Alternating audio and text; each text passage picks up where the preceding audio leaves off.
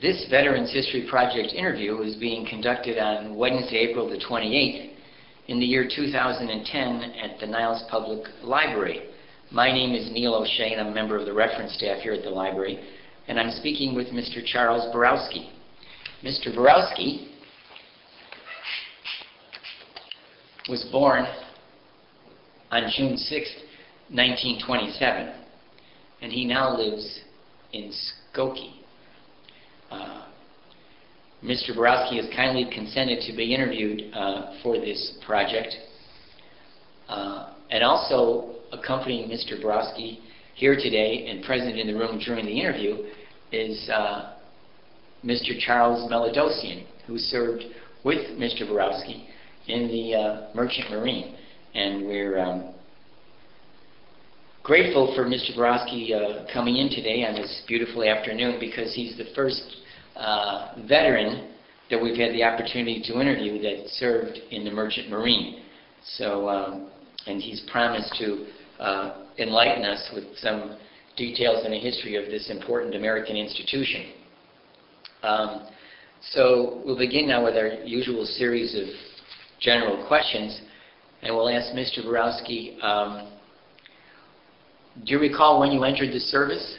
Yes, May 15th, 1945. May 15th, 1945. So that was World War II was still... World War II was still in that. Germany had just declared VE Day in Germany, and I was on the train to California for boot camp training, and Japan was still an active combatant nation. Had you completed high school? Yes. I left high school early. They allowed seniors in high school, if they would join the service, to leave early and get their degree, their diploma sent to their homes in the mail. What high school did you attend? Roosevelt High School in Chicago, Illinois. So you were a Rough Rider then? Yes, that was a Rough Rider. That school is over on, what is it, Kimball? Wilson and Crawford, or Wilson and Kimball Avenue. Kimball, yeah. I think I interviewed another vet, Mr. Aronson, I think, who went to Roosevelt. Yeah, Roosevelt. So why didn't you just stay home and get your degree? I mean, the war was over. What did you want to go in for? Well, war wasn't over. It wasn't over. Well, it was going to. We didn't know that. We didn't know that. Mm-hmm. And I had, in 1941, I was 14 years old. It was Pearl Harbor. And right after Pearl Harbor, I joined the National Guard. And they found out I was underage. And in order to expedite getting me out of the National Guard, they gave me an honorable discharge. So I had an honorable discharge from the National Guard at 14 years old. How did your parents feel about your interest in things military? My father was very much in favor of it. My mother was very much against it. So when she found out what had happened, she went down to the National Guard Armory and made such a complaint that they finally decided that the best thing to do would be to issue me a discharge. And then I tried to join up various services, and she said that if I would prove to her that I could get a high school diploma, that she would sign off and let me go wherever I wanted to go. And I had tried to join the Marine Corps. I tried to join the Royal Canadian Air Force because they were accepting recruits at 16. The Merchant Marine was accepting applicants at 16 years old. But the reason I joined the United States Merchant Marine Academy was that it was officer training, and we were going to get a commission in the Maritime Service and a commission in the Navy simultaneously. So it was one of the last programs that was involved where you could get an officer's commission within a reasonable time. And also the chance to go to sea was almost immediate, because the Merchant Marine Academy was the only federal academy in the United States that allowed midshipmen to go into wartime duty before they finished their classroom work. So I went to San Mateo, California, which was their boot camp training for United States Merchant Marine Academy at Kings Point, New York. And we were given 6 weeks training, and then we were sent aboard a ship as a cadet midshipman. And then we were expected to serve a year at sea as a midshipman. The correct term was cadet midshipman. So you were determined to enter the service, and right. You didn't mind if it was on land or sea? I didn't care. I just wanted to get something somewhere. Or the air. Oh, you've been in the air, wow. Yeah, I was trying to get into the Royal Canadian Air Force because they were taking applicants at 16 years old. Was there a tradition of military service in your family? My father had joined the Army when he was 16 years old, when he came from Poland. And he was in New York. And he, as soon as the war started, World War I started, he joined the Army and was a frontline soldier for the entire World War I. So he's part of the American Expeditionary yeah. Force 1917, yeah. And we're the only academy, we're the only federal academy in the United States that has battle flags. We lost men as midshipmen. We had two titles. We had cadets. We were cadet in the Merchant Marine Academy, and we were midshipmen in the Naval Reserve. So we had two ranks. It was a dual rank in all cases. We were cadet in the Merchant Marine, and we were midshipmen in the Naval Reserve. So we were Naval Reserve and Merchant Marine at the same time. And I'll have to explain what Merchant Marine means. Yes. Because Merchant Marine, in terms, is just a general term. That's anywhere in the world, somebody has a fleet, a nation has a fleet of ships, or ships that, they all sail under a certain flag. So when a ship is sailing, normally it's a ship that is ocean going. It's considered part of the nation's merchant marine, and could be a lot of them sail the Liberian flag, the Panamanian flag. But at our time, we had the largest merchant marine fleet in the world. We had close to 10,000 ships under American flag. And then, in order to work the situation out in terms of handling wartime service, the United States government set up the War Shipping Administration and set up the Maritime Service. So it was expedient to leave these ships under house flags. So these flags were American President Lines, Lykes Brothers. These were the companies that operated their ships normally during peacetime. But during wartime, they all agreed to be part of the War Shipping Administration and take their orders from the War Shipping Administration out of Washington. So it could be a coordinated effort. They didn't want one ship taken off and going to China, another ship going to the Mediterranean, another ship going here. They went wherever the United States government told them they had to go. So they had the War Shipping Administration, which administered all the ships at sea. And then they had the U.S. Maritime Commission, which was involved in training seamen and also had oversight for the officer training program at the United States Merchant Marine Academy. Now, the United States Merchant Marine Academy is a federal academy that has the same status as West Point or Annapolis, or as a matter of fact, it was established prior to the Air Force Academy. So there is the United States West Point Army Academy, Annapolis is the Naval Academy, Coast Guard Academy, and United States Merchant Marine Academy at Kings Point, Long Island, New York, and there's the Air Force Academy in Colorado. So those are the 5 established service academies. Now, when we were cadet midshipmen at the academy, we also retained the rank of a midshipman as well. So we were midshipmen in the Naval Reserve, we were cadets in the Merchant Marine Academy at the same time. We had simultaneous commissions. And the same thing as when we graduated. When we graduated, we got commissions as ensign in the United States Maritime Service, and we got commissions as ensign in the United States Naval Reserve. So we both got commissions simultaneously from both services, and we had a choice to go wherever we wanted to go. We could go into the Navy, we could go into the Merchant Marine. The role of the Merchant Marine is different than the Coast Guard or the Navy, right? You actually are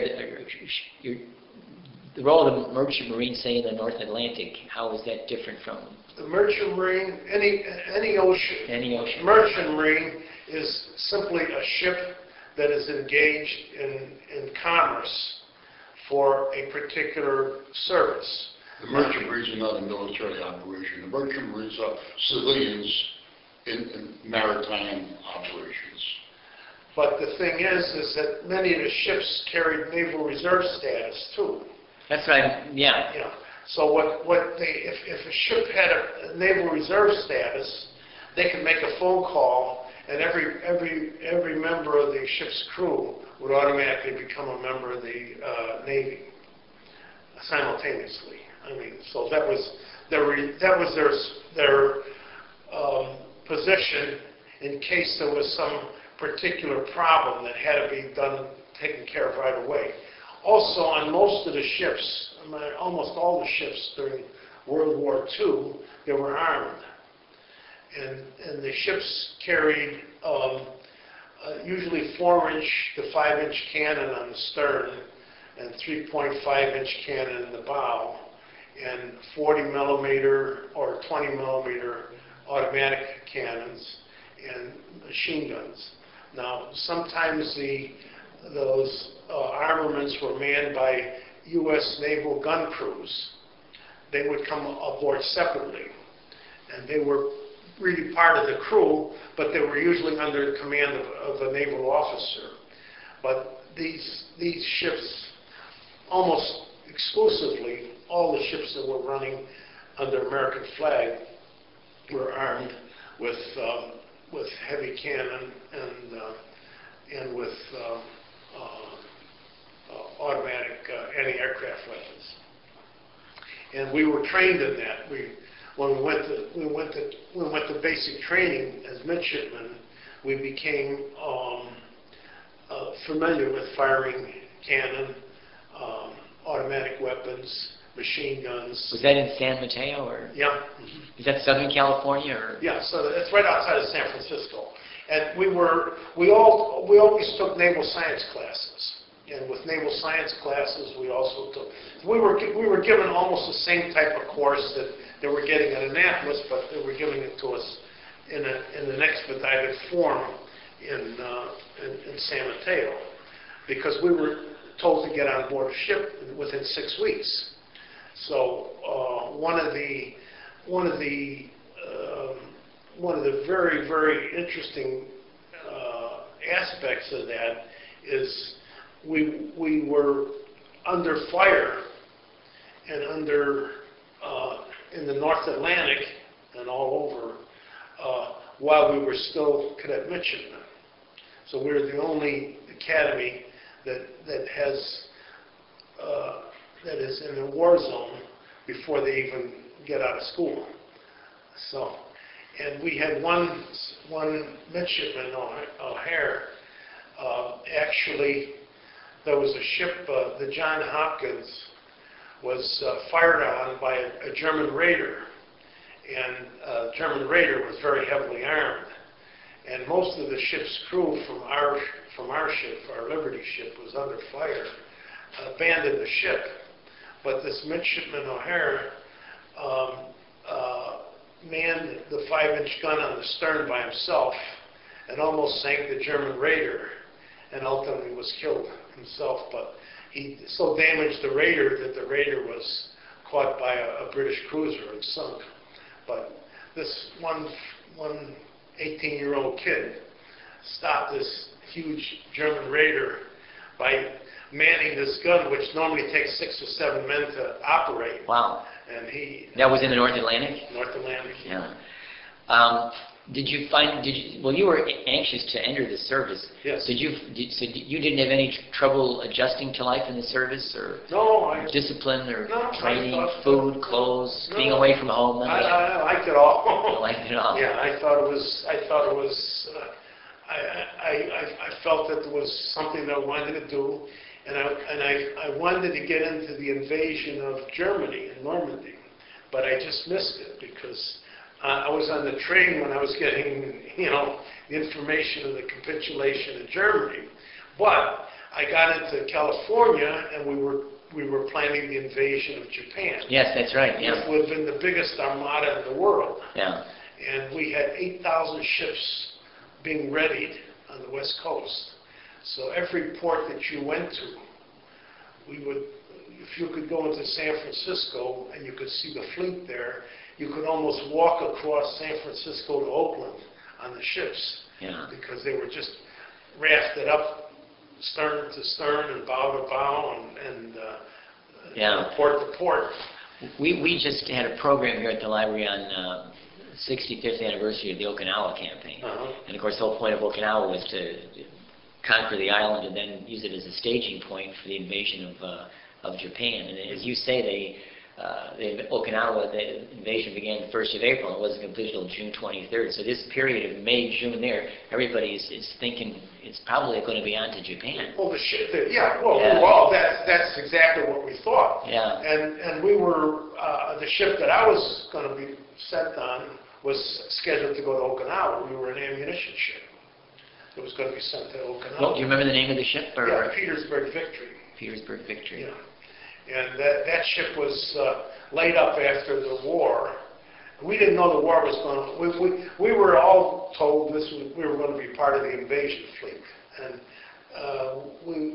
I think just if my memory serves me correct, just the merchant vessels alone was 8,000 ships, which is enormous. I mean, if you think about it, And most of them were all set to sail from West Coast ports. So the whole West Coast was being set up for the invasion. And we didn't know anything until we all got word that the atomic bomb had been dropped and that Japan had capitulated. That must have been quite a day, or were you disappointed, or celebrated, or... Well, it was half and half. I myself was angry because I wanted to see the invasion. I was prepared to go on the invasion. Oh, wow. But again, there was jubilation that we figured that 1 million men were going to be saved. Yeah. Because we knew that the kamikazes were... we didn't have the complete word, but we knew that there was a huge kamikaze fleet that was... sheltered in mountains and airfields in Japan that was set up so that they could try to obliterate this fleet that was coming towards them. So Japan had stored fuel and ammunition and bombs and hid these kamikaze planes in anticipation of the invasion. So did you eventually set sail from? I set sail from San Pedro, California. On the Petersburg Victory. And your rank then was, or your... Cadet midshipman. Cadet midshipman. Yeah. I spent 6 weeks in San Mateo, and then I was sent to the Petersburg Victory. There was always 2 midshipmen for each ship. And I was sent to the ship, and I couldn't find it. Couldn't find my ship. And I found out that the ship didn't exist. So I found out it was in a shipyard being built. So I had to go over and find some quarters over in Long Beach, California, until the ship was finally built. And then we set sail for the South Pacific, and they changed their orders, and then they sent us to the Panama Canal, and then they sent us up to Baltimore. And in Baltimore, the ship was declared not necessary for any service, and it was to be mothballed. And the Petersburg Victory never sailed to Japan, but it was mothballed. However, it was taken out of mothballs for the Korean War, and a very good friend of ours, Admiral King, was their captain, and he became the captain of the Petersburg Victory, and it was engaged in the Korean War. And the Petersburg Victory, that was a Liberty ship or a destroyer? Or It was a Victory ship. a Victory ship. Yeah, there was a Liberty. The Liberty ships were the original ships that were mass produced for the war, and then right after that they built the Victory ship, which was a little faster and a little had different types of propulsion and whatnot. But they were considered faster. See, nobody ever knew the war. We figured the war in Japan was going to last another 2 years. We figured the invasion would last almost 8 months, and then it would be another year and a half before you could subdue Japan. And that was the general consensus of opinion at the time. So we were all preparing for that. And then when I got to New York, I reported to the Merchant Marine, I reported to the Academy. So I reported to, we had an office on 90 Church Street, with the rest of the Navy Department there. And I was told I was going to get another ship. And they sent me on the SS Examiner. And that ship was used to help supply the Marshall Plan for Europe. So I went from there to Italy, Turkey, Lebanon, Spain, Alicante, Malaga, Marseille. This is on board the SS Examiner. And your duty on the SS Examiner? Same thing. Cadet. That shipment. Yeah. So I was in the engineering department, so I had to help with the engineering department, and I had to learn how to run the engines and work all the equipment on board the Examiner. Back in high school, did you show any aptitude in any of those subjects? I liked engineering a little bit. Engineering, I yeah. always messed around with the cars. Yeah. Cars, I went to automobile shop, and I always had a car. I had a Model A Ford, and I had old junker cars that we cobbled together and made them run and things like that. So. Yeah. Because your dad had come from Europe. Was that your first time in Europe across the Atlantic then when you on the SS Examiners? Yeah. That must have been very interesting to yeah. tie into that world. Yes, it was. Well, we actually pulled into these ports right after the German army had left. So we got into Athens, the German army had left and swept the entire city clean of food. So they took all the supplies with them. And so we gave the Greek population, whatever food we could spare and things like that. And we also had some supplies from the Marshall Plan, so we gave them, we had carnation canned milk, we had different supplies. Same thing for Italy and other countries that we called them. And so I made 2 trips to the Mediterranean we went to Spain. We were one of the first American ships to enter Spain after the end of World War II. We went to Marseille. Then we went to Piraeus, which is a port of Athens. Yeah. Then we went to Istanbul, Turkey, Smyrna, and another couple of ports in Turkey. Then we went to Alexandria, Egypt, and all these legendary classical destinations. Yeah, we went through the entire Mediterranean. Yeah. So did you get any shore leave in any of these places? Yeah, we had a lot of shore leave because those days the ships weren't container ships. They were what they call break bulk ships. They would have pallets, and they would just pile, bags of rice or whatever on the pallets, and the ship's boom would pull it up, and then just hoist the product and drop it down on the dock. And stevedores had to handle it by hand. You had to load it from the hold onto the pallets, then it had to be picked up and then dropped on the dock and then unloaded again. Were you directly involved in those operations, or you No, were? that wasn't my Yeah. area. The other midshipman that was aboard the ship was a deck midshipman, and that was his field of endeavor. My field was engineering, so I occupied myself with the engineering. He occupied himself with running the ship at sea, from the deck in the wheelhouse, and also he involved in the loading and unloading of ships. Was the SS Examiner, was it armed?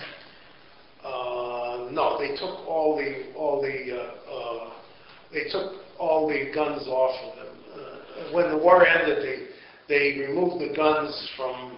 The turrets were still there. The gun turrets were left, but they removed the guns and the ammunition because The rest of the people on the ship, they were paid by the company?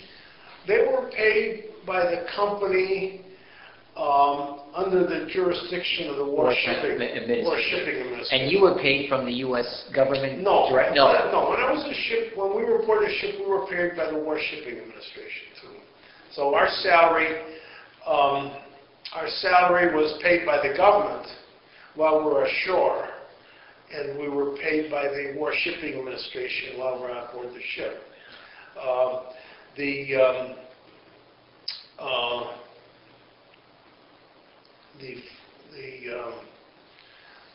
The crew was, and you were paid just by voyage. In other words, in the Merchant Marine, you only get paid for the voyage. So you sign up for the ship, and they pay you from the point you leave to the point you come back.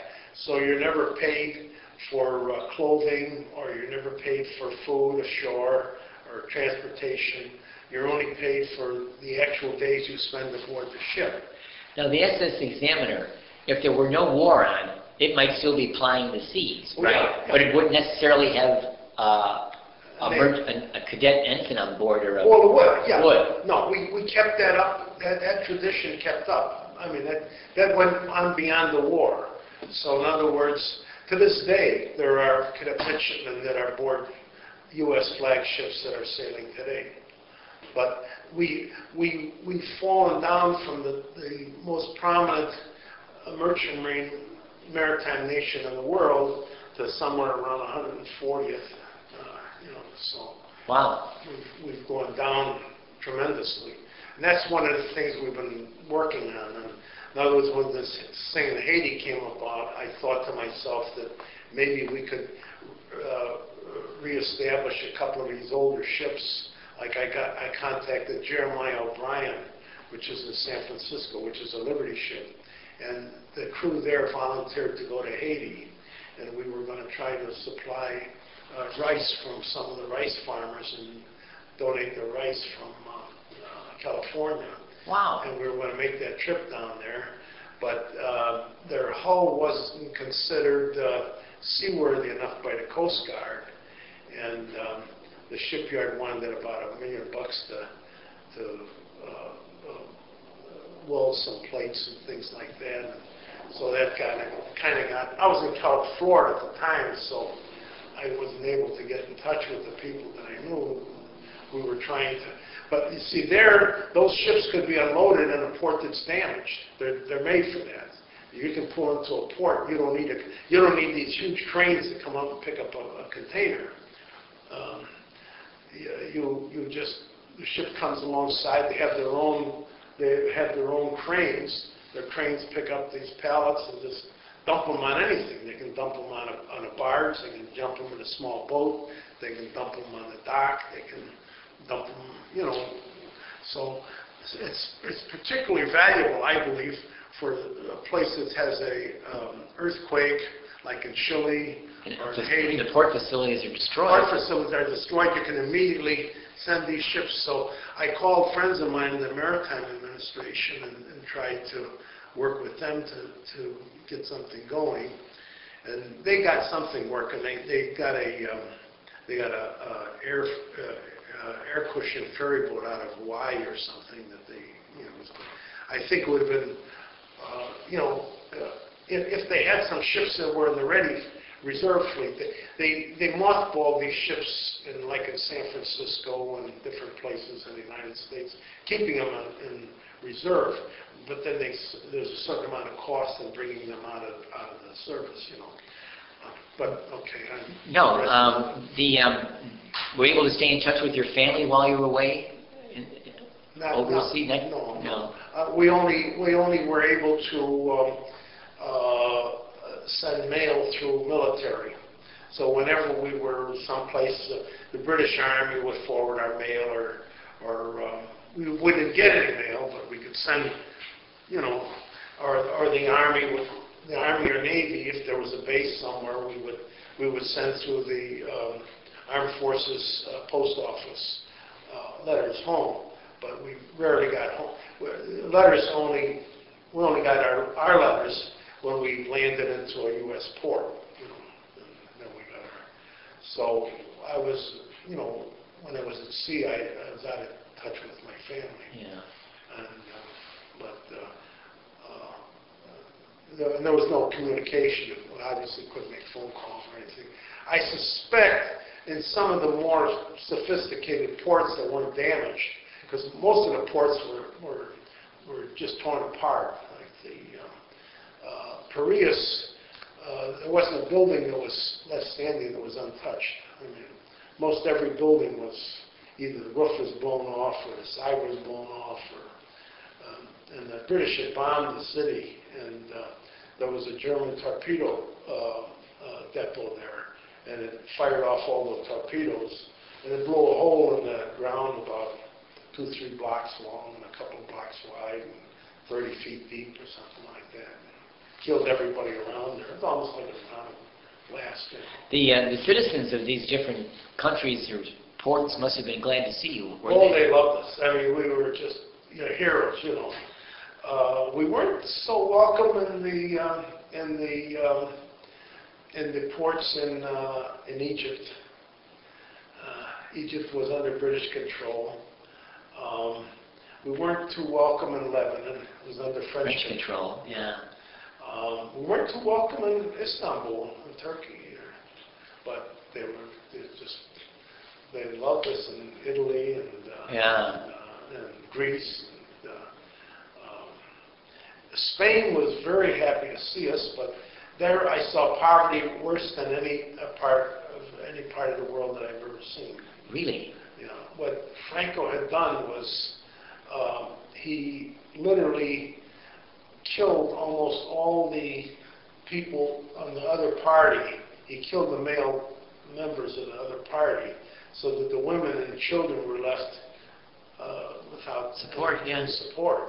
So they used to come to the ship every day to pick out our garbage and whatever food we could give them. But we couldn't say anything about Franco, because if you said anything about Franco, you would wind up in prison. And that's another story sad story, yeah. that needs to be told. But not so much there, but in Russia, in the Murmansk run, if any British or American sailor said anything about Stalin or brought some food ashore for a friend or anything like that, or magazine, worse than law, they wound up in the salt mines in Russia. To this day, there's 5,000 men that are missing from the British and American forces that went there to help supply them. That was a terrible run, wasn't it? Fraught with danger. Terrible. Yeah. 32 ships would start out, maybe 8 or 9 would come through. And then sometimes, if you hit the water, you had 90 seconds to live. In many cases, they got into lifeboats, and when they found the lifeboats, they found all the sailors at their oars frozen stiff. They thought they had saved somebody, and they pulled up to the lifeboat, and they were all sitting straight up, holding their oars, frozen. And then in many cases, when you finally got through to Murmansk, the Germans were attacking by air, by submarine, and when we had our wounded, brought ashore there, the Russians would sometimes just nail the windows shut, nail the doors shut, and leave these people sitting there, So they were treated very poorly. Not in all cases, but in certain cases. When the war was in valence, our seamen were treated pretty well. I'm talking about British and American.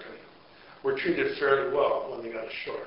But when the war started, when the Russians felt, or Stalin felt that he was on a move, and the German army was being steadily pushed back, the conditions changed very much, and they mistreated our people, quite a bit. Yeah. And they mistreated the British as well as the Americans. And Churchill wrote, I read some of his memoirs, Churchill's memoirs. He mailed to Stalin complaining about it. And Stalin wrote back and said, well, your men aren't abiding by our local rules and regulations and things like that, And he made no apology for it. So we still have men that are disappeared in a black hole over there. Yeah. So you made 2 trips across with the SS Examiner and his Marshall Plan unfolding, and then... Then we went back to the academy, and we finished up our schoolwork. And then I got in under the wartime program, which was a shortened program. When the war ended, and incidentally, they considered wartime service for the maritime. We were considered wartime service up until December 1946, December 1st, 46. And one of the reasons for that is that we went through a lot of German minefields and a lot of dangerous waters that we had some problems with. So we were considered in war zones. After the war had been delayed. But then we got back to the academy and we went through our regular courses. So all the regular courses kicked in. So instead, I was the first class that was after the end of the war. So we had to stay on longer. It took us longer to get our commissions and our diplomas and everything. And then I got out of it, and I had played football for the academy, and I had torn my cruciate ligament in my knee and everything. So it was very difficult for me to serve on board a ship because of the long ways to go down into the engine room. You had to go down 5 flights of stairs. So I joined the submarine service. I noticed that, submarine D-925, yeah. That's the submarine division we had here in Chicago. This was considered one of the best submarine divisions of the reserves. And I didn't have to climb up and down. Everything was on pretty much of a level platform. So when you completed the training back at the academy, yeah. When you graduated from there, you were I was a civilian. Civilian? Yeah, but I had commissions. I had a commission in the maritime service, so I could have gone aboard a ship and been a ship's officer. Also, I got an engineering license. I was an engineer, so I could sail any ship, any ocean. And also, I was Naval Reserve. Naval Reserve. I could have gone, but in 1948 they didn't really want any Naval personnel. They were discharging them, so the Navy was sort of quieting down. Yeah. So I went back into. I became an insurance inspector, and I joined up the submarine division in Chicago here. We had a submarine here, the SS Silverside. Oh, that's right. Yeah. So we trained aboard the Silversides. Then I went through the training program in London, Connecticut, and then every 2 weeks during the year I would go to Norfolk, Virginia, or. So this was in the Naval Reserve at this time. Yeah. Right. So I would go to the for 2 weeks on a submarine, active submarine. Well, how did you find being in a submarine is a whole different kind of psychology, isn't it? I mean, or not necessarily. Not necessarily. I mean, it's tight quarters and cooped in and. Didn't bother me. I enjoyed it. And, wow. Yeah. And I like the submarines. The food was very good, And we got extra pay. We got 50% extra pay. Half of the school we paid. And I was all set to go to the Korean War, and they told us that anybody with submarine qualifications could not get into the regular line Navy because they didn't want we had 268 submarines laid up all over the United States and Hawaii. We thought we were going to get into a war with China. So, even then? Yeah. Wow. So when we thought the Korean War was going to spill off into China. I mean, we thought China would get involved in the Korean War, and then we didn't have enough surface vessels to combat, to handle the coast of China. So we were we were all assigned submarines to demobilize the submarines, get them over to the Chinese coast, and blow up all the shipping that were coming out of China. So.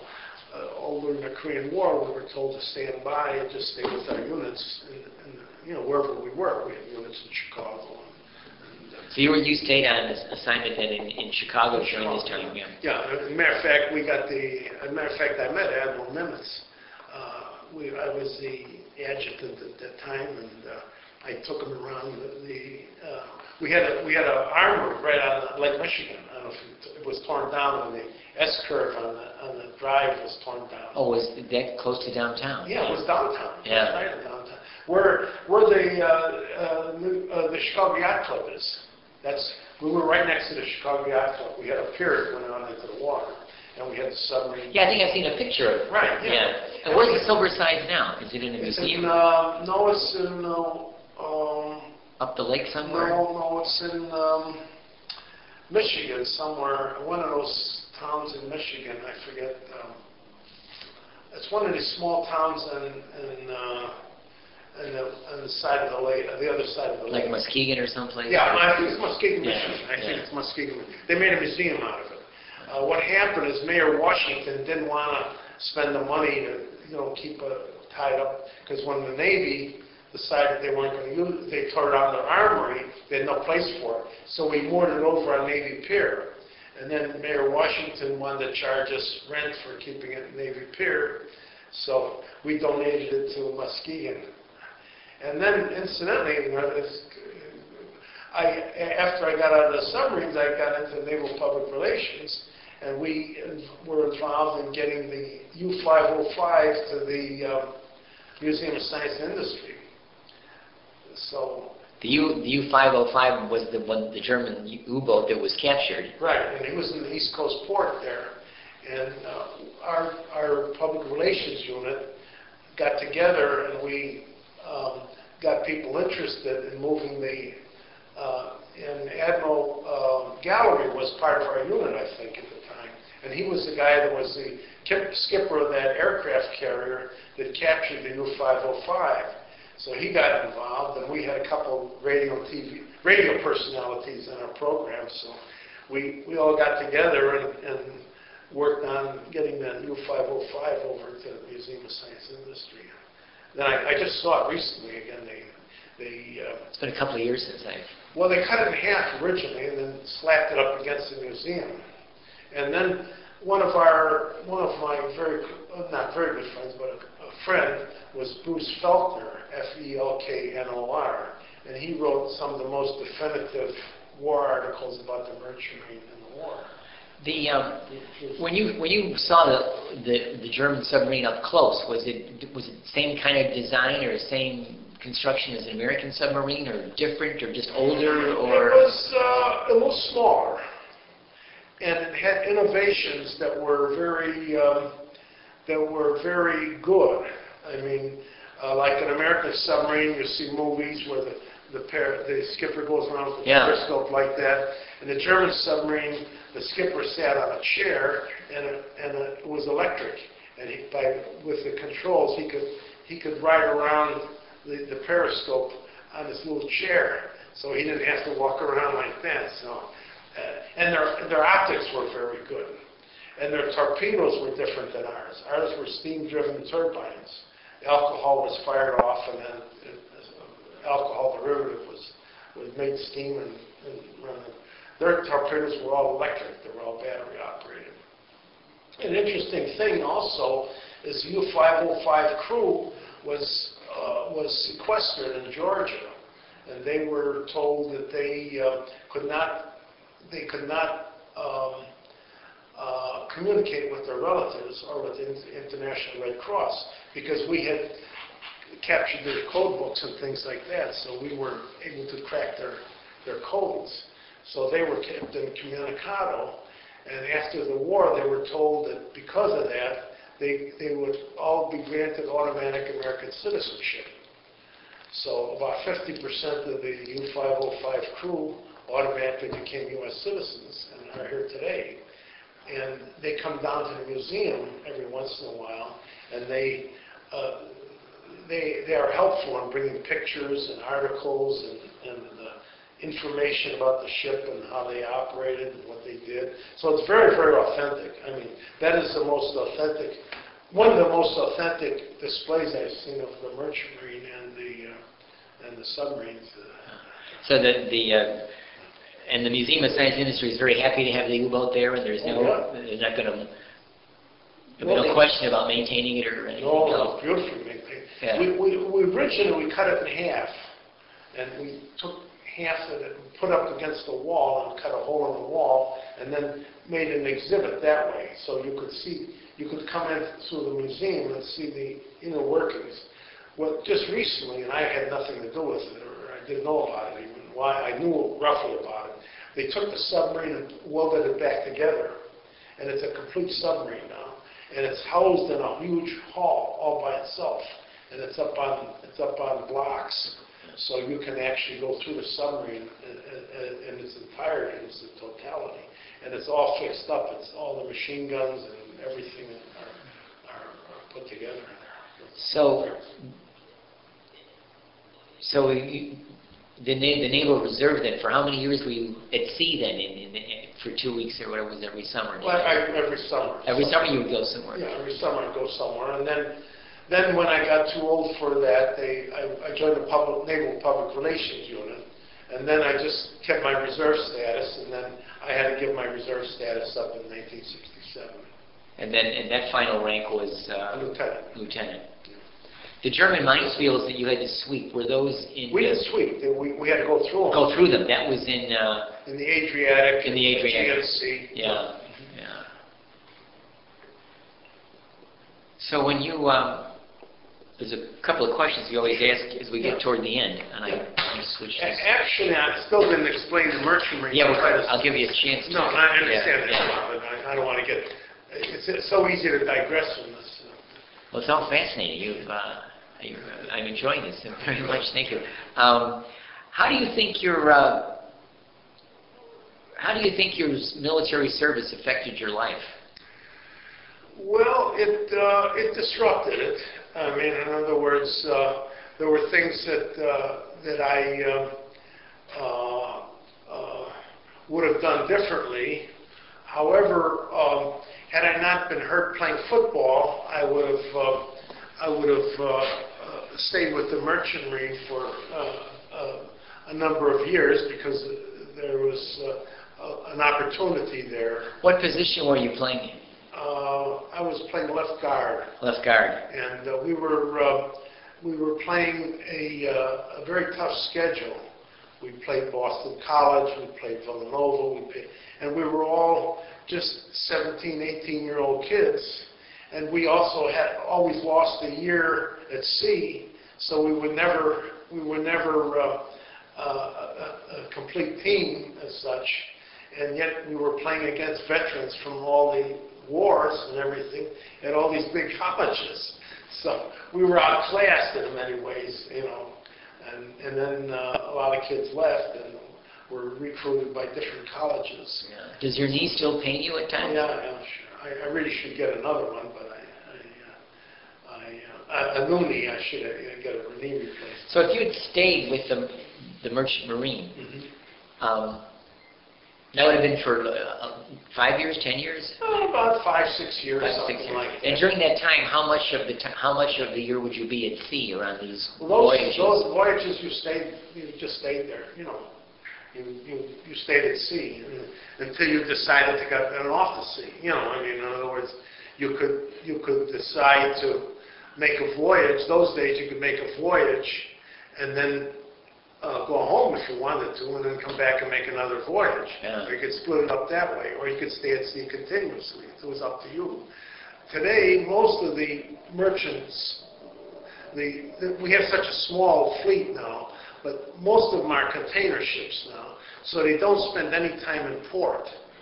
So a lot of the crew members, the officers, I don't know about the crew so much, but they have, like, if they're employed more or less by the companies, the tankers and things like that. Yeah. And they would stay, like, for example, 3 months on and 1 month off.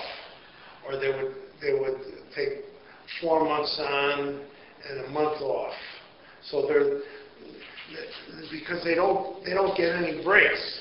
When they get into port, they're out in 24 hours. So it's really continuously at sea. So they break it up. So you have like 9 months on and 3 months off or something like that. So so is it like Chicago? You're back in Chicago in a civilian capacity, like in 1949 or something? Yeah. Yeah. And did you have any trouble adjusting to civilian life, or No.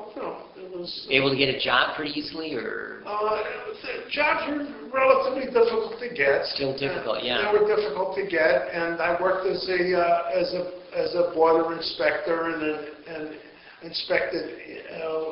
I worked for an insurance company, and we inspected buildings, like, hospitals. And, Yes. matter of fact, one of my accounts was Notre Dame. I had to go to Notre Dame and inspect the boilers and the machines. High school or college? University? Oh, yeah. No, the university. Yeah. And, I just have to remember it because somebody else was telling me it was at Notre Dame at that time. And then I decided I wanted to get a master's degree in business administration, so I went in To the University of Chicago. Yeah. And then I got my master's degree there, and then I went to work for a bank for 20 years, and then I started a couple of my own companies. I had 3 plastics companies, and I had a transformer company out here in Elmhurst, Bensonville. And then I retired in 1986. I think you have written here the U.S. Industrial War College. Yeah, I used to take correspondence courses with the Navy War Industrial College.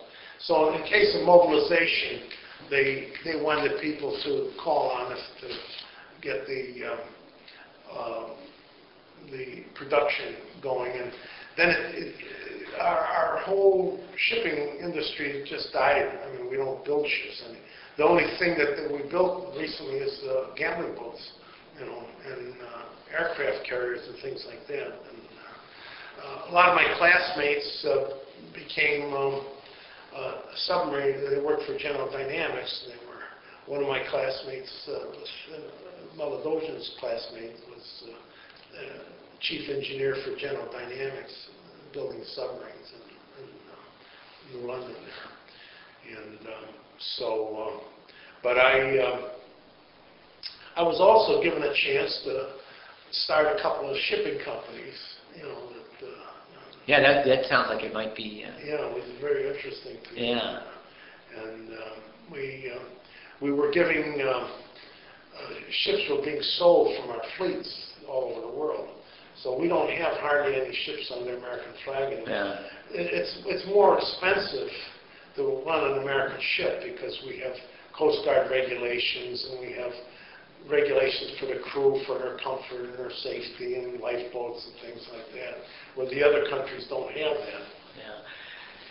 You met Admiral Nimitz. Did he? Yeah. Did he impress you, or did Yeah. he have a? Did he have it as? I mean, he was a leader. Very, very small, quiet fellow, not given to very expansive attitude at all. Very modest, and he was a submariner too. He was one of the first submariners, Yeah. and he very, very quiet. We had dinner together. And, To be a submariner, you don't have to be a certain size. you can't be too big. You can't be too big. Those days, But they would take a left guard, though. They They would take a left guard. Yeah, they would. Yeah, they didn't want anybody too big or too bulky or too heavy. Or first of all, you spent 2 weeks in intensive physical exams. In other words, they put you through these. They don't do it anymore; it's too dangerous. But they had these towers that were 100 feet high, and it was filled with water. So you entered the bottom of this tank, and you got into a little tube, and you locked the door, and the tube started filling up with water, and then you had to take a breath of air, compressed air, and then let the water in from the top, and then you float it out, and then there was a steel wire that went up to the top, and you had to hold your breath for 4 minutes, because it took you 4 minutes to get to the top. 4 minutes? 4 minutes. But you could do it because the air you took on at the bottom was compressed. Oh. So you had to go up just the right speed. So you had to go up. You can't go up faster than your bubbles, because if you look down and the bubbles are down there, you would be going up too fast, and you would expand your lungs and burst your lungs. And if you went up too slow, then you would run out of breath. So you had to keep just the right speed. And they as I say, they spent 2 weeks testing you. And giving you a physical exam, and a hearing, and... I've always wondered if they give psychological exams. Oh, yeah, sure. Because you're in that space. I was just wondering. First psychological exam they give you, as soon as you get there, it's the first day. They have a steel chamber. It's about 12 feet in diameter, something like that. And they're just iron seats, metal seats on both sides. You got to get completely undressed. And everybody, there's no rank there. If you ever go through submarine school, there's no rank. If you can be an admiral, you can be a captain, you can be an ensign. I'm talking about the officers. I don't know about the enlisted necessarily, but they might have had the same thing. I don't know. But you would go into this tank, maybe 40, 50 people, and they would put up pressure on the tank. They would turn up the pressure. Pressure get hotter and hotter and tougher and tougher. Pretty soon your eyes felt like they were being pushed in, and your eardrums were being pushed in, and your chest was being pushed in, and you couldn't breathe. It was hot, and guys would pass out, and they would look through the porthole, and they would run out and pull you out. and then they knocked out 40-50% of the people the first hour by this hyperbaric pressure chamber, that they used. And they had all kinds of things like that. Now, after you went up this tower, they told you that you have to put your left hand up and your left foot on, and then you take your... And if you grab the rail with your right hand instead of your left hand, it disqualified you for it, Wow. And they had all kinds of, bunch of different tests, and you were pretty, well, let's put it this way, they would weed out 80-90% of anybody who would have a problem with a submarine, Yeah. Because what they were doing with that escape chamber, they don't do it anymore, because you can't escape from more than 100 feet from a submarine. There's a possibility. But there were chambers, and we could do that. We would put a submarine down 100 feet, down Norfolk or something. The guy would get in the escape chamber and fill it up, take a breath of air, and go up to the surface, and he could escape that way. But the water was very cold, and down 100 feet in the Atlantic Ocean, it's pretty cold. Yeah, you'd have to want to do that. Yeah, right. So they had all these different, and they also had a complete submarine, like a submarine, built under a huge dome, and you could practice making the submarine go up or down. It was a simulator, but long before we ever had those simulators, and they had huge granite polished duplication of the ocean up on top. So when you looked up in the periscope, you could see the exact same horizon that you would see on a ship. And then they had little tiny ships that went around, and then you would have to work your torpedo data processing and all that so that you could learn how to fire a torpedo. When you retired and maybe had more time, do you feel like you want to get out on the sea again or go for cruises? Oh yeah, sure. I love it. I would go. My wife is not too. She is a difficult traveler. She is. She loves it, but it's difficult for her to travel for many reasons. Yeah. So we don't travel that much. We've made a number of cruises to South. On the Caribbean, the normal trips. The Panama Canal, because I went through the Panama Canal in 1945, and I went down there about 10 years ago, and everything is exactly the same. I mean, the same engines, the same equipment, the same gates, the same power. The only thing different is they have the lampposts.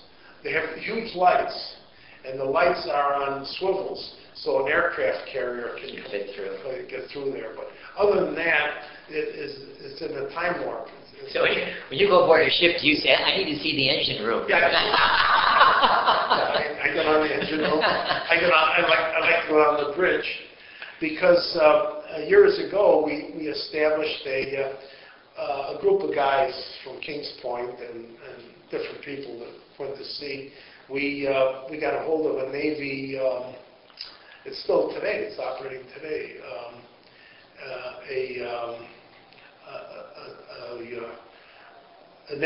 A small Navy ship. It's 84 feet long, and we operate it to this day.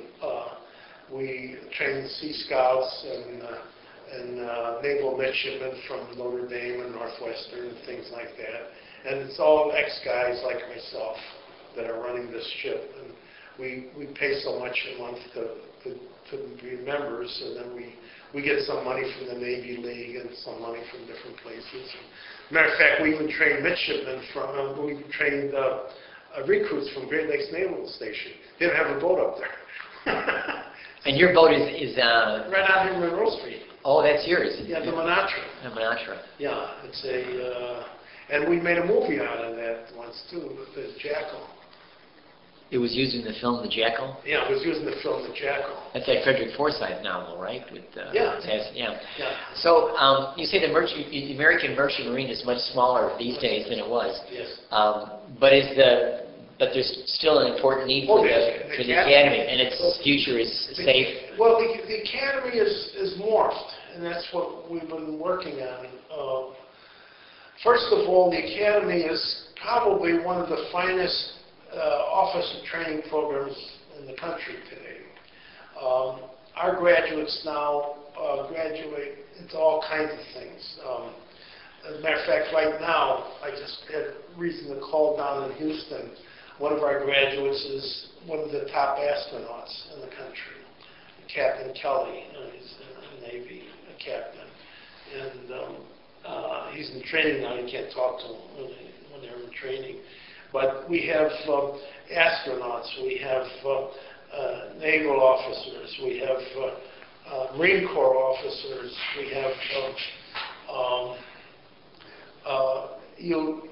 the requirements now is that you have to put in 5 years of federal service. So you have to you can join the FBI, you can join CIA, you can join the Marine Corps, Air Corps. We have Meladosian and I, one of our classmates who just passed away, Rick Alvarado, was commander of wing commander of Air Force One. He was flying Jack Kennedy all over. He was the last guy to see Kennedy alive in Dallas. And so we've got, it's open to all the services. And you can, as I say, pick out government service. State Department is another one. CIA, Secret Service. So you're required to put the 5 years in service in, which I think is a good idea because it gives them, but you have the flexibility of Service. Service, yeah. But when you're at the academy, it's maritime, maritime to a degree. is what you're learning, but you're learning military. You're learning Principles and military skills at the yeah. same time. You're going to naval science. When we graduated, you could only go into the Navy. I mean, you know. Also, we have people going into Army Corps of Engineers too. You know, so. But now it's morphed into more of a training program for officers of all kinds. And what we'd like to do, we also have a graduate school that teaches intermodal transportation. That's containers, container ships, transportation, and the admiral that was in charge of it, we had a disruption in this last election, so he got switched over to the Maritime Administration. And our superintendent, who was a lieutenant general in the Marine Corps, became an admiral in the Maritime Service. He resigned, and I was hoping that he could get back because we lost a lot of good men there in that change. But we're right. Our academy is located right on Kings Point, Long Island, so you can see Manhattan from the harbor there. And we have, we have all kinds of things. We had the America Cup racer. The guy from CNN, Ted Turner, was a skipper. He won the cup for the academy. And we have huge resources for yachting and for racing, and things like that. When I was there, we had Barbara Hutton had donated her yacht. It was the largest sailing schooner in the world. We sailed it down to Buenos Aires, and we had it as a very goodwill ambassador type of thing. You would have crossed the equator then, right? Yeah. Did you have a celebration when you crossed the equator? I didn't go because I was playing football. Oh, you were tearing up your... But our guys went there. Yeah, they had a celebration crossing the equator. Yeah. And we, incidentally, when I was with our neighbor's public relations unit, we had a plane over in Glenview, Naval Air Station. I don't know if you remember that or not.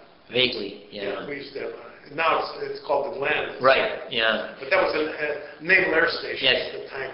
And every year we used to take a couple planes and fly all around the world. We'd fly to London and then to Paris and then meet with all the consular officials. And we have guys in the State Department and all different, parts of the world. Yeah. So it's expanded. Now I would like to see us expand. We have some more space there now. I mean, we've got extra barracks. Well, during wartime, we actually sort of, it was essential to save the country, because if England went down, Russia would have gone down. Russia would have gone down, we would have been very, very, very difficult to fight and enhance Germany and Japan. I mean, we would have been squeezed from both sides.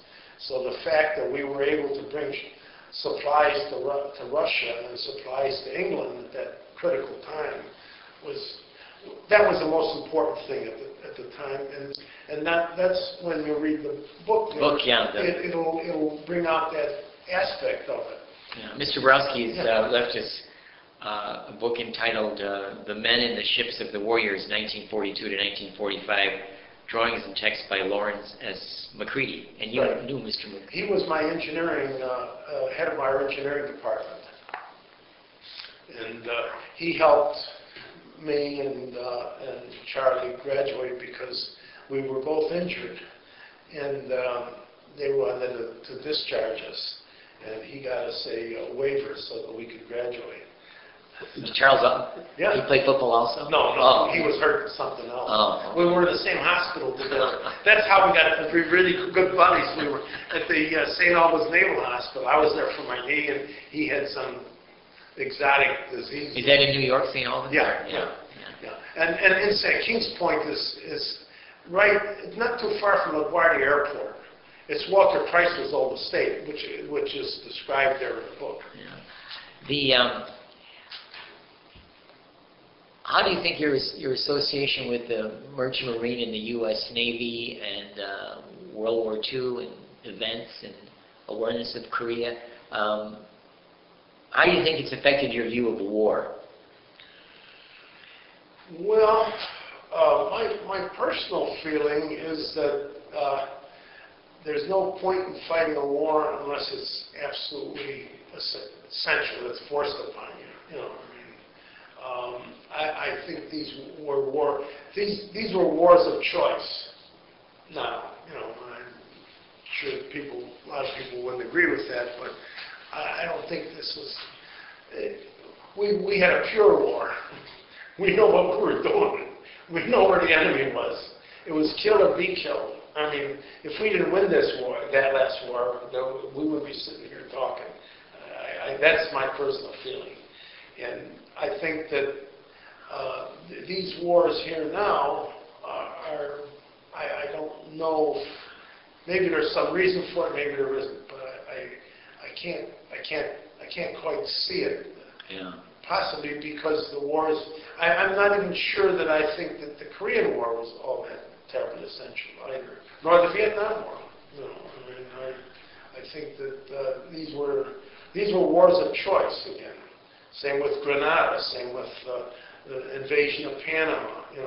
What was the actual? Maybe there was something I don't know about. But I think now we're in asymmetric warfare. So we don't have masses of ships. We don't have masses of. You can take the most powerful. The only thing really stopping us right now from being annihilated probably are the submarines. The nuclear submarines, I think, were our safety factor since World War II. But I think that, which is way beyond me, I worry more about asymmetric warfare, nuclear warfare, and cyber warfare. I think those are the battlefields now, as opposed to these huge. But I do think that it's very important that the merchant marine is not left alone, because your best example was this Icelandic volcano going off. Now, if your planes are grounded for any length of time, the only way you're ever going to keep everybody alive is with a maritime fleet. And no great nation has ever survived without a strong maritime presence. And even though it may cost us a little bit more to run a ship, even if we got a little more safety regulations on a ship, so what? We don't want to race to the bottom. And it doesn't cost that much more to run a ship. These ships are almost run by computers anyhow. So I've been pushing for a long time to try to rebuild our merchant fleet. And I've been talking to people in the Maritime Administration. I've been talking to my congresswoman. I've been talking to people in Washington. And, that would be a government-sponsored program to provide incentives for American companies to get back into the one thing we could do right immediately is make it mandatory that any military supplies are carried Carry on by American American ships, ships. yeah. You know, I mean, that's simple. I mean, why? First of all, it's a requirement. It's a safety regular. I guarantee you, if we have, like in the Gulf War and things like that, we had to pay huge amounts of fees to foreign ships to bring our tanks and our equipment and all that to the battlefront. We paid more than we would ever cost us by maintaining a merchant fleet. So we should keep a strong maritime presence. And I think it ought to be somewhat similar pattern after World War II, where there ought to be some auspices like a shipping administration that has some control over the ships, so that if we need ships to go into a dangerous situation, they would have to go in some way or another. We would change that ship into a military ship and order it into it. So if we have dangerous waters, they have to go in. You know, so we had to. There was no question about it. We never thought about it. I mean, if somebody told us we had to go to Murmansk, that was it. We didn't think twice about it. You know, even though we knew that most of the ships wouldn't get through. And the same with any place else. If they told us to go through a minefield, we just put on a life jacket and slept on deck. You know? So there was nobody thought to say, I'm not going to do that. And today, if you try to send a foreign merchant ship somewhere like that, they're going to either drive you crazy. And I talked to these fellows that have sailed through the pirate waters. I was just going to ask you that, yeah. Oh, I've spent a lot of time with them. I said, you know, my God. I talked to a number of the skippers that are sailing, you know,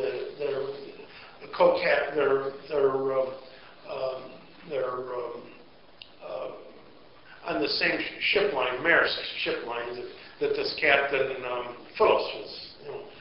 And they said their protocol now is to round the crew up and lock them up in the engine room, and then for the captain to run into a room and get on a satellite phone and lock himself in there, you know. I mean, but in our day, we were all trained to fire 20 millimeters at 40 millimeters. Nobody would get near us. I mean, if a pirate tried to grapple a line on there, my God, we would have...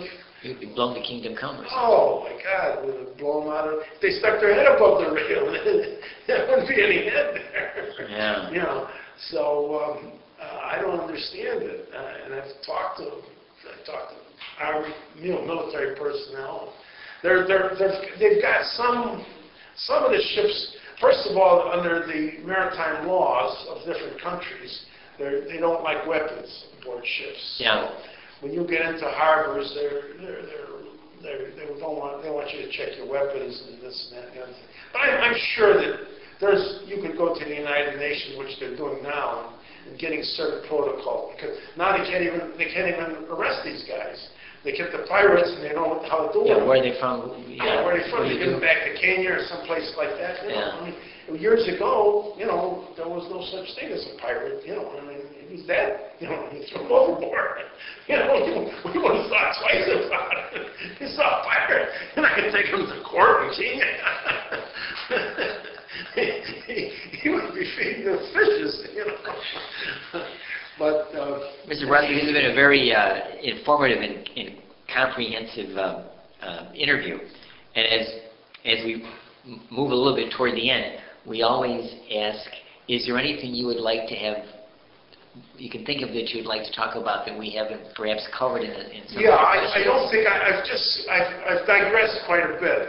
But what I wanted to bring out in many ways is that the Merchant Marine personnel of World War II was very unfairly treated. Not so much myself, but guys who signed up to go on these trips to Murmansk or signed up in the North Atlantic and things like that. And they were shot up. They were never compensated. They were never given any medical care. It was all just... No GI Bill? No GI Bill of Rights, nothing. We got, in 1988, we got approval to declare us veterans. So we are considered veterans. I get pharmaceuticals from the VA. I had to apply for it, of course. We get death benefits. I mean, in other words, a couple $100 if you're buried, or you could get buried in a veteran's cemetery. You get a flag. But there was no GI Bill of Rights. These people were, matter of fact, their bodies weren't even shipped back. I mean, the families had to pay for their bodies to be shipped back if they were killed somewhere. Most of them were lost at sea, so it didn't make too much difference. We also served, we had more casualties than any other service. We had more people killed than any other service. Wow. So the Marine Corps was the only service that surpassed us in 1 year when they had these invasions in Tarawa and Guadalcanal and things like that. But proportionally of the number of personnel that were involved, we had more deaths than any other service. And they had to pay for their own clothes. They had to pay for their own equipment. They had to pay for their own transportation. So they only got paid from the day the ship took off to the day that the ship, got back to port. And anything else, they were isolated. So the fact that they made a few dollars extra for being in a war zone, there was a big rumor that they were making tons of money. Yeah, that's what I've heard, yeah. They were, for example, a seaman first class in the Navy would be getting maybe $50, $60 a month or something like that. But he got everything. He had no expenses other than that. They had to cover their own expenses, and they might have gotten $125 a month. So the disparity was, and it had nothing to do with the GI Bill of Rights. I mean, forgetting about the GI Bill, but just the day-to-day living expenses, it was very comparable. I mean, by the time you took off the cost of all these other things that you had to do, and you had to transport yourself. If you went home or something like that, you had your own expenses. You had your own expenses coming back. You had to buy your own clothes. If you lost your clothes, and once you were torpedoed, your pay stopped. The ship was sunk, your pay stopped. If you were captured by the Japanese or the Germans, your pay stopped. I met a number of seamen that were in Japanese prisoners of war camp for 3 years. They came out penniless. They had nothing. They had no money. They had no money to even go home. I left a couple of them lying in the gutter in San Pedro, dead drunk. They didn't have money to do anything. I mean, they were brought home. They were heroes. There was a parade. They were 20 years old. Their hair was white, and some of them were on the bridge of River. They were on the bridge of River Kwai. They were prisoners of war. They were told to build that bridge somewhere that they had over there, and they were survivors of that. So King's Point was a little bit different because basically, if we got hurt, like I got hurt playing football, they sent me to the Naval Hospital because I was in the Naval Reserve. But the Merchant Marine, they had what they called Marine hospitals, but they were very, very few and far between, and certainly there was maybe just a couple of them in the whole United States. Yeah. And there was no transportation, and the care was very poor. It was like for indigents almost. So I feel that, and we have a bill in Congress now, House Bill number 63, House Resolution 23 is a bill to correct that, and we have Senate Bill, I think it's Senate Bill 663. And it's being held up by Senator Okaka in Hawaii. He's chairman of the Veterans Committee. And for some reason, he just won't let that bill. It's been approved unanimously by the House of Representatives, and it's being held up in the Senate. So those are things that we've been working on. Yeah. I've been working on that for 6 years, but When's he up for re-election? well, he'll never get kicked out because Oh. he has a Asian community that supports him in Hawaii. Now, Senator Inouye, he's for us. He was a war hero. He's a warrior. Yeah. He's for us. Yeah. I talked to his nephew and everything. Senator Inouye's really for us. Senator Okaka. He says he's not against us, but he's not for us. He won't allow the committee. So he wants us to put it in as an earmark somewhere, Oh. But all he has to do is let it out of the committee. We got enough senators to pass it too. We've got enough senators that are co-sponsors that would pass it. And this bill would accord benefits and recognition to Yeah, that would give $1,000 a month to all surviving seamen that served before December 1st, 1946. It can't be, and that's a dwindling. Every day we lose 150, every month we lose 150 men. And we've got about 10,000 survivors. About 3,000, 4,000 would get their documentation together to show where they went. They lose stuff. Yeah. So you have to be very well documented where you were and everything else. And you have to have your Z papers, with document. Mine is locked up in my. When you say Z, that's not your discharge. No. It's Z papers showed you when you sailed aboard ships, and you had a Z number. The merchant would have a Z number. No. So and the captain would sign it off for the voyage. I was just wondering if you could touch on a topic Sure, that you raised before we turned on the recorders here. Yeah. You were saying about a group of far-sighted individuals. Was it in the 30s that thought that anticipated Right, yes. a need for So the? those war, Yeah. They helped form the academy. They set up. They bought the estate there in New York, and they set up the training programs. And they went around and they begged, borrowed, and stole. Were they former military men or academics? Most of them were merchant marine and navy, and it explains some of them In the book, yeah. In the book, and some of the key characters, Admiral Stedman being one of them, and Lawrence McCready, the admiral there, he would go around and find boilers and stuff like that nobody was using and bring it in there and use it for. Our boilers were used to train people and also to heat the academy. Yeah. And we had museums. I had one of my classmates, not a classmate, it was an alumni, Babson.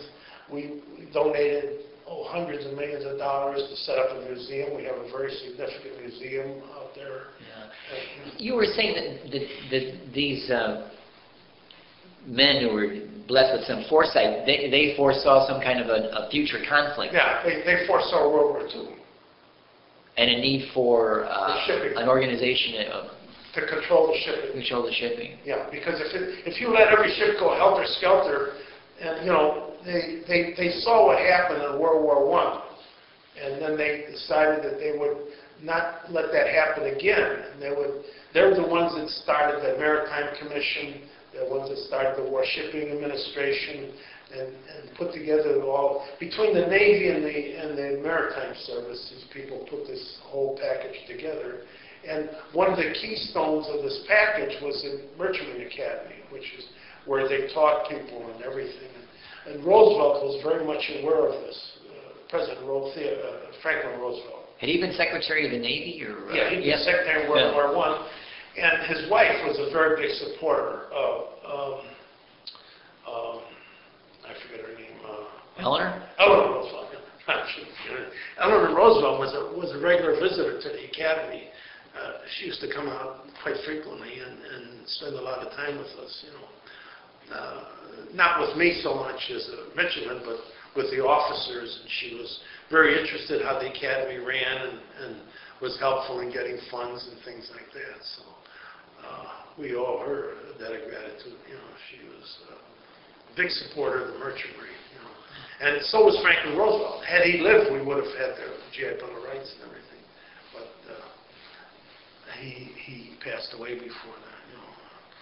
And there was about 260,000 men involved in the merchant marine during World War, that were at sea, and we had a huge percentage of casualties, especially in the North Atlantic. They were ships were being sunk, and there was you couldn't pick them up. I mean, in other words, if you had a destroyer, they weren't going to stop to pick up survivors or anything like that. They just took off. So, and any injury you had. Matter of fact, anytime I injured myself or something like that, I got hurt or cut or burned or something, I would go to the British Army or someplace to get some medical attention. There was no medical attention aboard the ship. The most medical attention you had was aspirin. The purser had a bottle of aspirin and maybe some alcohol. You got burned from steam in the engines or something? Sometimes, yeah. Yeah, pipes, yeah. Yeah, so you couldn't, waited till you got to shore. Most of the places where we went to, that I went to, for medical attention was the British Army.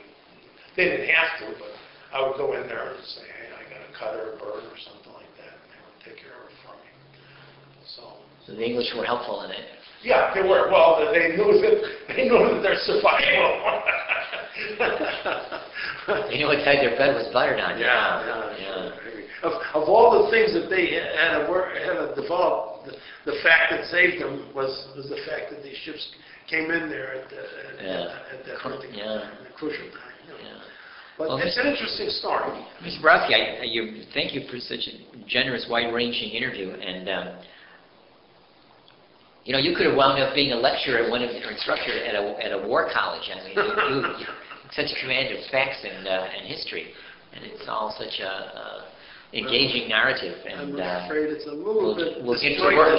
We'll get to work and get this down, and then we'll get your approval on it. And I want to thank you for coming in today. Oh, sure. Did you want these pictures? I do, if I may. Oh, okay. I'll turn off the recorder now. Thank you. Now I want to see where Charles, you have the recorder.